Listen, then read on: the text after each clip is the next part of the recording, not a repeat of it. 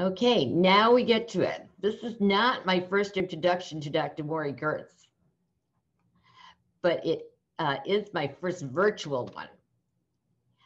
Here's one of the ASG's favorite amyloidologists, Dr. Morie Gertz from the Mayo Clinic. Welcome, Dr. Gertz. Thank you very much. I'm going to go give an overview in anticipation of some of the organ-specific presentations. I think I will now share my screen with you so you can see as I begin my introductory remarks.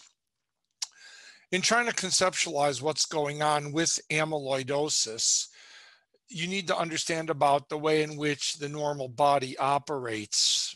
Virtually everything your body produces is biodegradable and recyclable. And so that things are reutilized over and over. And typically, since I'm a hematologist, I usually refer to the blood. If you think about the red blood cells that carry oxygen and keep you from being anemic, the oldest red blood cells in the body are about 4 months old. And after approximately 4 months, they'll head to the recycling center. And at the recycling center, the various components of the blood cell will be recaptured so they can be reused, such as iron and globin, which is part of the oxygen-carrying proteins. When patients develop amyloidosis, however, the system for recycling becomes impaired. And so proteins in the body that are normally biodegradable and recyclable no longer really can be broken down. It's as if you assembled furniture with a 1/2 inch screw and a 1/2 inch nut, and you assembled it using a 1/2 inch wrench, and then all of a sudden you want to dismantle it, but you've lost your 1/2 inch wrench. All you have is a 3/4 inch, and that makes it impossible to unscrew the nut. In other words, you can't disassemble the chair or the furniture. And when that happens in the human body, the inability to disassemble or break down the protein renders it non-biodegradable, and therefore it can't be recycled. And as a consequence, these non-biodegradable proteins, which we refer to as amyloid proteins, deposit in various organs of the body. And when they deposit in the various organs of the body, they begin to interfere with the individual function. There are many different types of amyloid, but we're going to be limiting our discussion to the AL type of amyloid. And what that means is that the source of the non-biodegradable, non-recyclable protein, the source are abnormal cells in your bone marrow referred to as plasma cells, which you can see in the center of this slide. There are plasma cells that actually on the surface show antibody proteins, which are actually the source of the light chains. And the light chains are the non-biodegradable, non-recyclable protein subunit of AL amyloid deposits. These light chains are the same immunoglobulin-free light chains kappa and immunoglobulin-free light chains lambda that you're having serially measured in your bloodstream so that you can have some sense of how you're doing with regard to the therapy of your amyloid. And when we say AL, the AL stands for amyloid light chain. And again, these light chains are sourced in the bone marrow with abnormal cells called plasma cells. So although many of you may ail because the kidney is leaking protein, or your heart is not functioning efficiently in terms of its ability to circulate blood into your tissues, or perhaps your nerves are damaged and lead to numbness and problems with your fingers and carpal tunnel syndrome, this is fundamentally a blood-related disorder. And so usually with regard to the therapy, it's usually done in the hands of someone who specializes in the management of disorders that involve these abnormal plasma cells. And in the end of my talk, I'll talk a little bit briefly about that. But I've been asked to really talk about the way in which amyloid produces its problems. And so here you can see a colander. This is something that every one of you has. You'd use it to cook spaghetti or boil peas or mixed vegetables, and you use the colander to drain. And the kidney actually is extremely similar in its function to this colander. And the principle is that there are small holes, and what you dump into the colander when you're talking about the kidney, it's actually straining your blood. And the blood pours into the colander, and what comes through the holes in the colander is urine. And the important elements of the blood are captured in this colander and therefore are retained within the body. The principle of the colander is the size of the holes. If the holes are very, very small, these holes will be able to strain the bloodstream and retain all the important elements. If you were using this, for example, to strain sand, the sand would come through because these holes are not small enough to strain sand. But if you're straining peas or carrots or you're straining spaghetti, the holes are more than adequate to adequately keep in your system what's wanted and let the urine pass through. When amyloid deposits in this colander, however, what it does is it punches very large holes in the colander. And when there's very large holes present in the colander, what ends up happening is the water, the urine, pours right through quite normally. But some of the contents of the blood plasma pours through these large holes in the colander and end up in the urine. I'm not Dr. Picken, but I know that this is a kidney biopsy. And what you're looking in the middle is actually the colander. That's the filter of the kidney referred to as the glomerulus. And what you see here is just a bunch of pink material. It's just pink and smeared all through. And the pink substance that just looks like someone threw bubble gum down, that actually is the amyloid. And that amyloid has interfered with the colander so that it leaks. Now, what's leaking? Well, if you look at the plasma in the blood and you find out what the plasma consists of, the plasma consists fundamentally of protein. And your blood protein is critically important to you because it helps keep water from leaking out of your circulation, out of your blood vessels. The protein holds that in. However, when there are holes in the colander, the plasma proteins actually leak through the holes and end up in the urine as protein in the urine. And when the protein leaks into the urine, the amount of protein in the plasma falls because it's all being lost as it spills out into the urine. And when the blood protein is depleted in the blood circulation, that leads to leakage of water.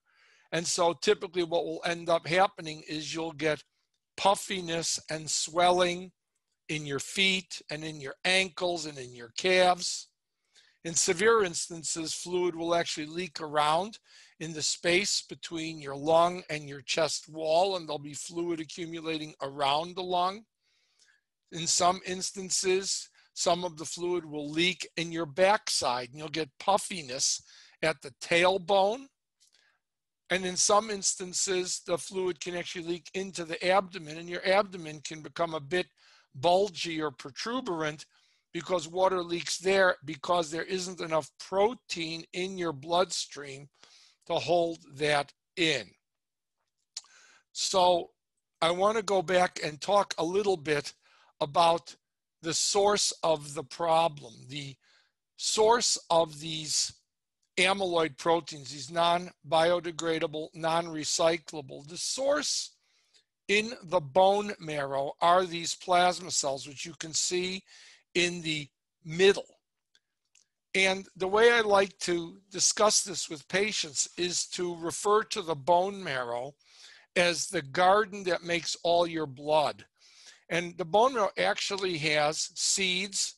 The seeds germinate into plants. The plants bear fruit, and the fruit is the blood. And the blood is, of course, what carries oxygen to your tissues. It's what's clotting your blood. It helps fight infections. And in a normal bone marrow, in a normal garden, a normal adult will have plasma cells present in the acreage of this garden, but these plasma cells will only constitute approximately 1% of the cells in the garden. But when patients go on to develop amyloidosis, these plasma cells become deranged and abnormal. And when they do so, they begin to overpopulate the garden. So as they grow within the garden, the bone marrow, the garden biopsy will show increases number of plasma cells. And in an amyloid patient, virtually 100% will have some degree of these abnormal plasma cells in the bone marrow. At diagnosis, the average patient, where the normal is 1%, will have from 5 to 10% plasma cells in the bone marrow. But patients can have 20%, 30%, up to 80%. It's possible. By agreement, cancer specialists say that if there are 10% or more of these plasma cells, or if you want to refer to them as garden weeds, then we refer to it as multiple myeloma associated amyloidosis. If it's less than 10%, we just refer to it as AL amyloidosis. But in both instances, the underlying principle is the same. There's an abnormal plasma cell, if you will, weeds in the garden. And all of the therapy that we are currently giving are really directed to kill those garden weeds, to kill the plasma cells in the bone marrow. And whether that's bortezomib, better known as Velcade, or daratumumab, known as Darzalex, or pomalidomide, Pomalyst, or ixazomib, Ninlaro, or cyclophosphamide, Cytoxan, or dexamethasone, all of these are fundamentally can be conceptualized as weed killers designed to destroy the plasma cells, destroy those cells in the bone marrow. And again, why? Well, because it's the plasma cells that are making the light chains, and it's the light chains that are non-biodegradable and non-recyclable, so they build up and they accumulate in the tissues, leading to the heart and the kidney and the liver and the nerve to function incorrectly because the non-biodegradable substance interferes with those organ function. And so one of the clues, diagnostic clues, when we see patients who have heart problems or kidney problems or liver nerve problems is to measure the level of light chains in the blood. There are two types of light chains, kappa and lambda. And in patients with AL amyloidosis, 75 to 80% of the patients have abnormal lambda-free light chains, and about 25% roughly will have kappa-free light chains. And those do not cross over. If you have lambda amyloid, then you have lambda light chain elevation. If you have kappa amyloid, you have kappa light chain elevation. When we talk about those specific light chains, if you have lambda amyloid, and have lambda light chains, we refer to that as the involved light chain. And if the other light chain, therefore, if you have lambda, then the other is kappa, that would be the uninvolved light chain. If you have kappa amyloid, kappa's involved, lambda's uninvolved. And typically what we look at are the changes of the involved light chain. So for the majority of patients, the lambda light chain. At diagnosis, it should be elevated, and that's clearly a clue that AL amyloidosis may be accounting for a patient's symptoms.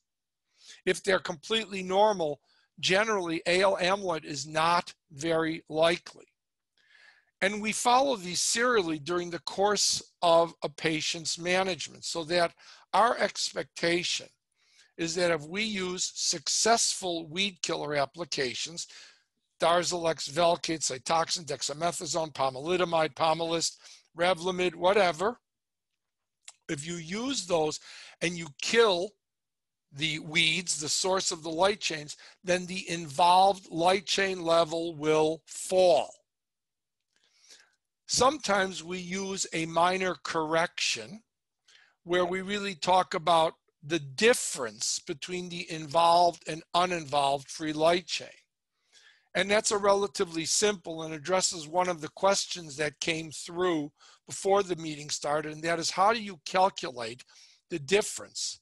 And it's a simple subtraction problem. You take the involved light chain, and then you subtract from that the level of the uninvolved light chain, and what you end up then is the difference between the involved and uninvolved. And that generally is a very good number for the serialized monitoring of patients' disease activity. If patients have very low levels of the involved minus uninvolved, the difference, generally speaking, we would consider that a good or very good or complete hematologic response, depending on the difference. If we're monitoring a patient and we're seeing that number rise, we would be suspicious that we're having some problem controlling the level of the light chain. One problem that's infiltrated itself into patients' conception of management is the free light chain ratio, which is the ratio, so instead of a difference, it's a quotient of the involved divided by the uninvolved light chain. We've repeatedly looked at this and found it to be actually misinformation and uninformative.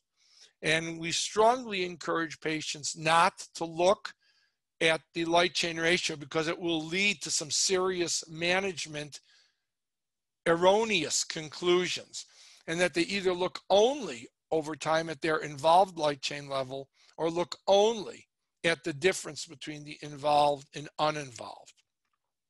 I want to make a very specific comment about a very specific type of weed killer before I turn things over to Professor Maurer.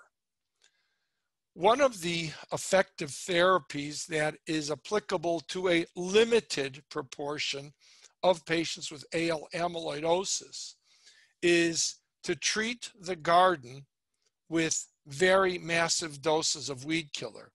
It's possible to use very high doses of weed killer to irrevocably poison the garden and really just kind of destroy the garden, turn it infertile.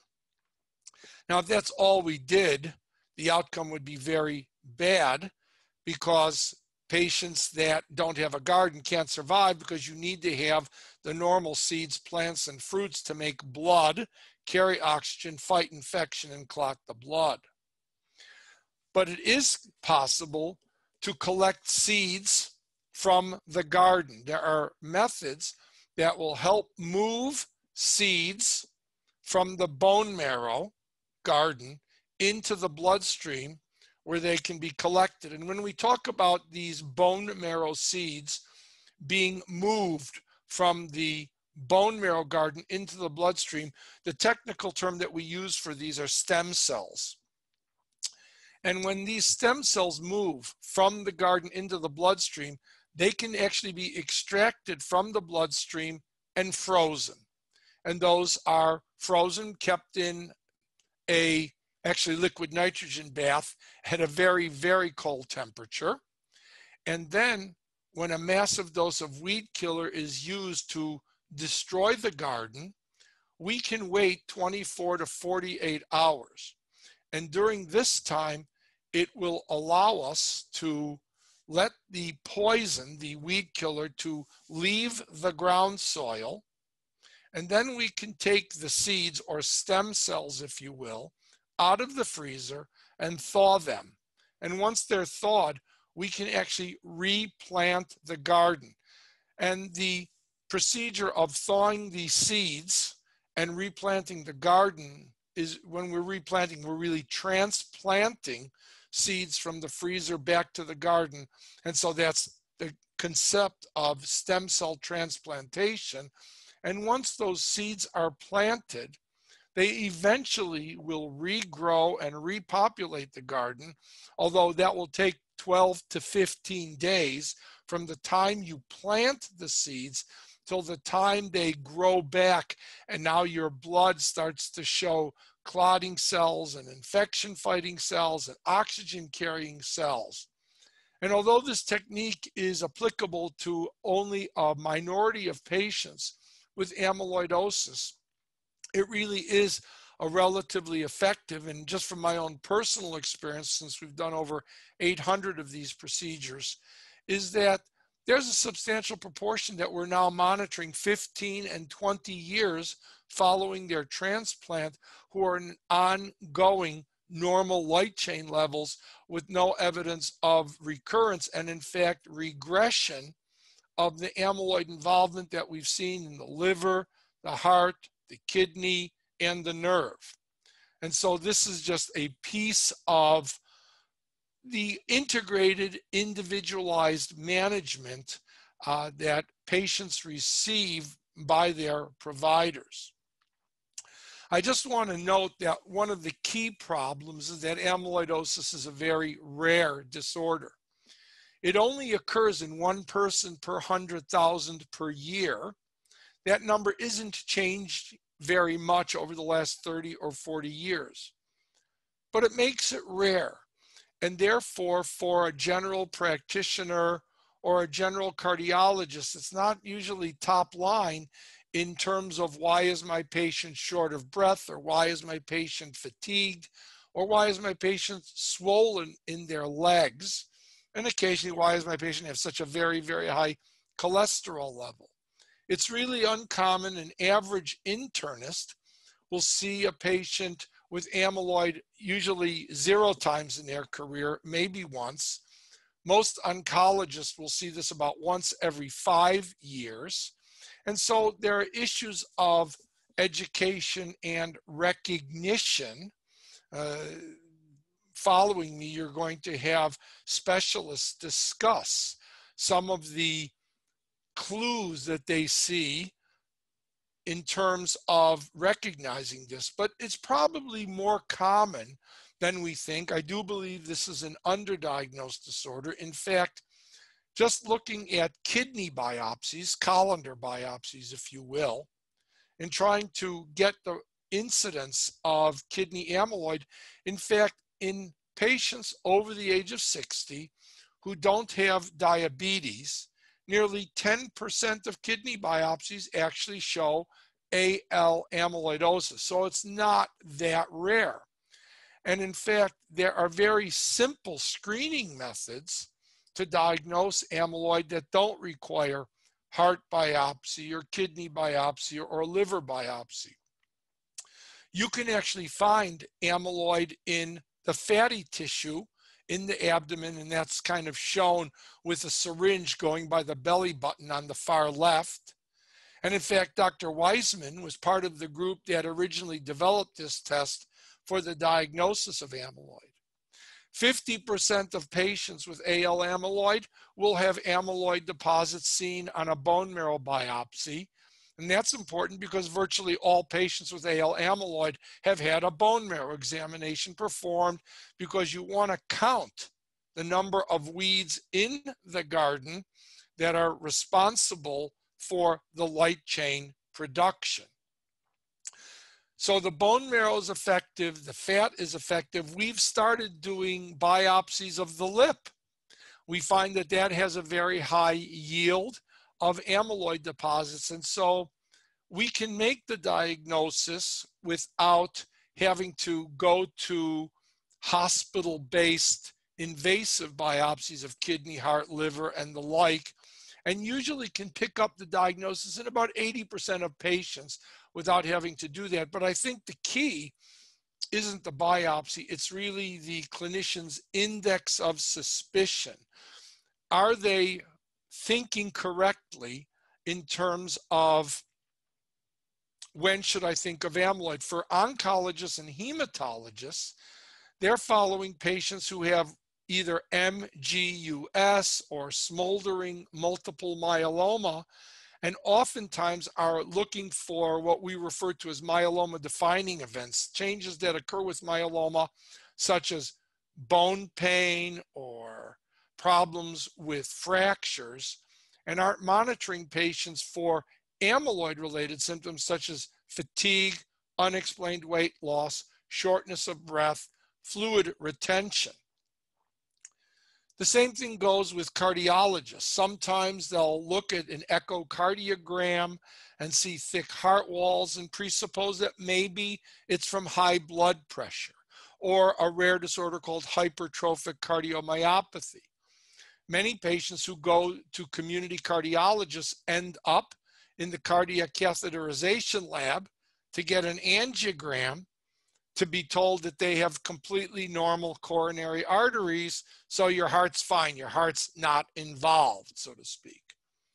It's also very common for less experienced kidney specialists to see patients with spillage of protein in the urine and try a couple months of prednisone treatment, which is uniformly unsuccessful in the management, and then end up with a kidney biopsy. And in all of these instances of abnormal echo, abnormal protein in the urine, the real key is measuring the light chain as part of the screening process. And a lot of the education that the panelists that will be here today are involved in is integrating into the workflow of a cardiologist or a kidney doctor, integrating into that, getting light chain measurements when they see patients with unexplained problems with their heart, and shortness of breath, or reduced efficiency of heart pumping, or spillage of protein, or abnormal kidney function.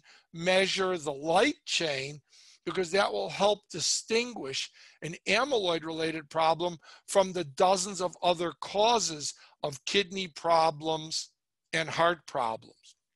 I think with that, what I'm going to do is stop sharing the screen, and I'm going to mute myself, and I will turn this over then to Dr. Maurer, Professor of Cardiology.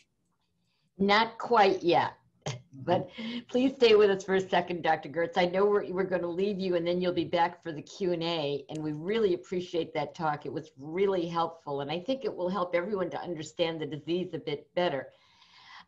But there's two things you brought up that will answer actually quite a few questions that came in. One of them is when you mentioned you're obviously a proponent of stem cell transplant when someone meets the criteria. And we did have a lot of questions about the criteria for stem cell transplant. And I realize every center is different, but can you give us the criteria that you have at the Mayo Clinic for a patient qualifying for a stem cell transplant? Well, I'll have to tell you, first of all, both Dr. Vesio and Dr. Zonder are experienced in patient selection with transplant. And what I would say is the paramount issue is safety.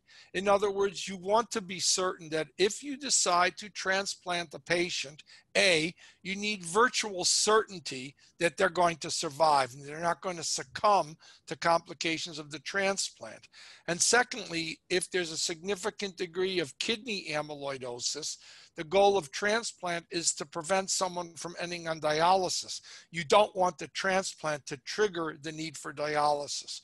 So in the very high level view, you want to be sure that there's enough kidney functional reserve so that you won't harm the kidney, and enough heart functional reserve that if there were complications during the transplant, there's sufficient heart function in order to actually make it through safely. And in fact, it's very common in our practices that we share decision making with kidney specialists and with heart specialists, because sometimes I don't have the competency to determine if heart function is sufficiently preserved for this to be safe.